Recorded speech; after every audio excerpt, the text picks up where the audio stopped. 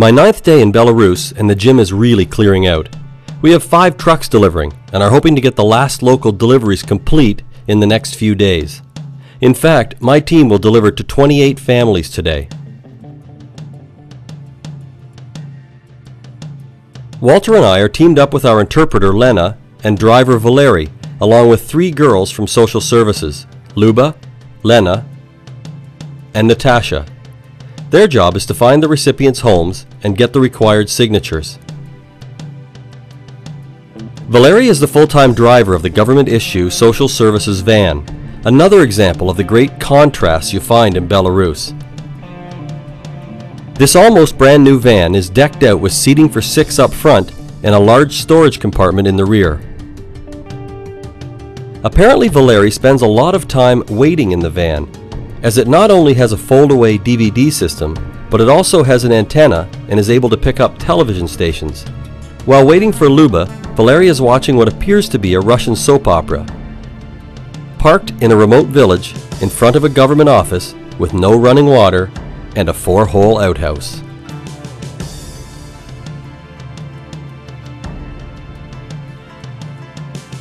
Our travels today take us to very rural locations on poor and washed out roads. We spend a lot of time looking for specific houses. The system for road names and house numbers seems to be very inconsistent and almost incomprehensible.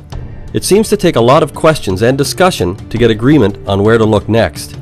I think most people are more curious about why we are there than they are concerned with helping us find our way.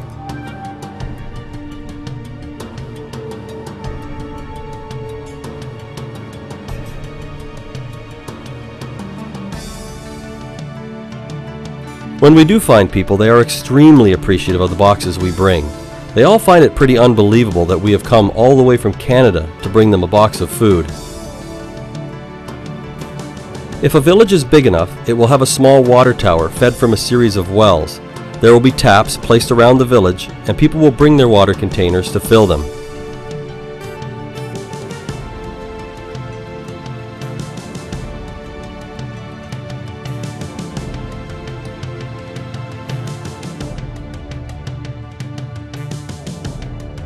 In smaller hamlets, they have communal wells like this one, where the water is retrieved manually by the bucketful.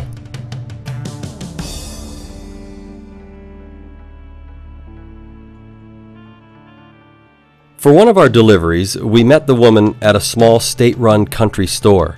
I was fascinated by the modern bread truck and the driver with his homemade ladder and old wooden flats to deliver his unwrapped bread. The store was like stepping back 100 years.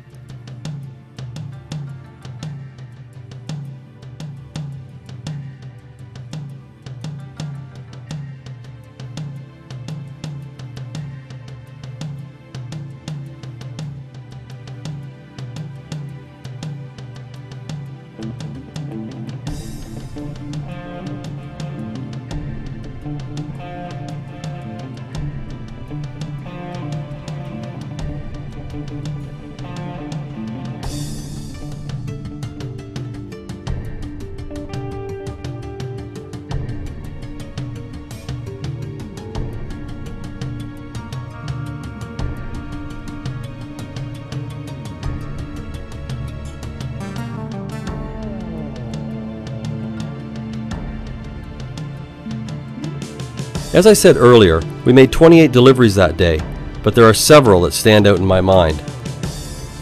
The first was a delivery to this very young family living in a brand new house on a state-run collective farm. This young couple has 4 children and were really struggling to make ends meet.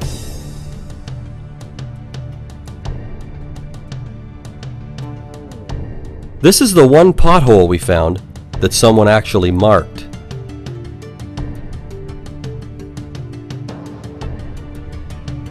It was a warm, rainy day, and yet all of these people were out ice fishing, and the water was open about 10 feet from shore.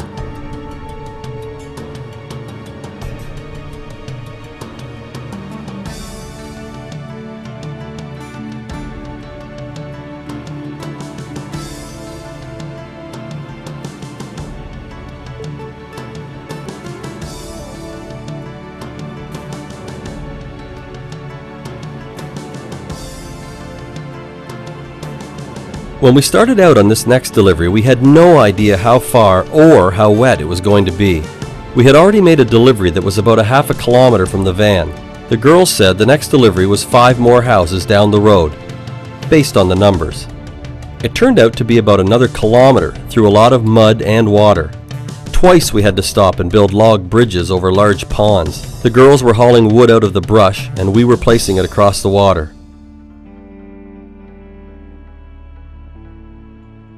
This woman was very happy to see us.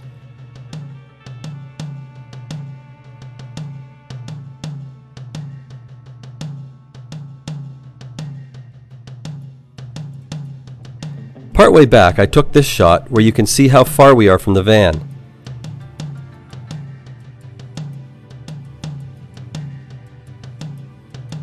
The house is about as far as you can see at the end of this road.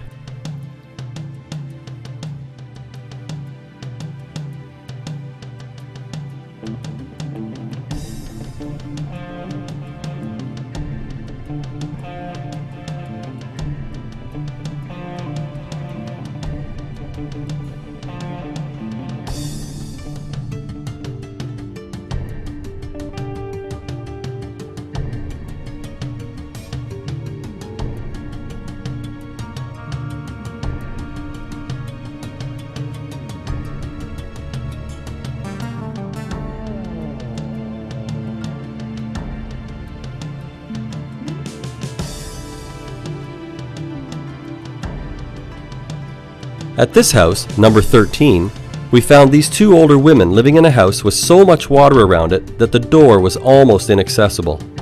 They wanted us to leave the box by this shed and they would take the contents in small loads over many trips. Walter wouldn't hear of it and was determined to make this delivery.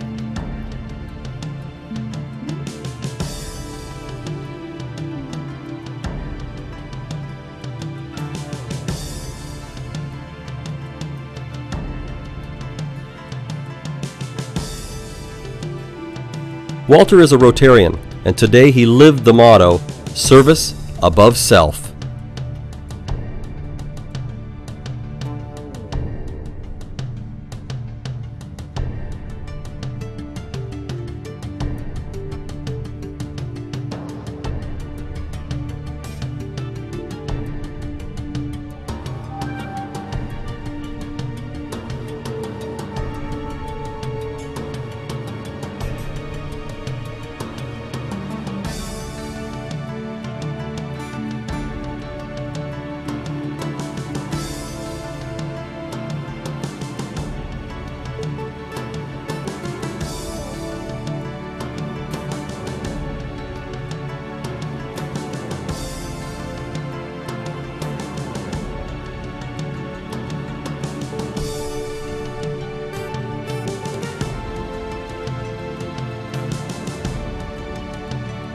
The girls said we made extreme deliveries and called us heroes. I'm not sure if they were impressed or just thought we were a little crazy. In the end, we were wet, muddy, and tired. But in all honesty, I don't know if I have ever felt better.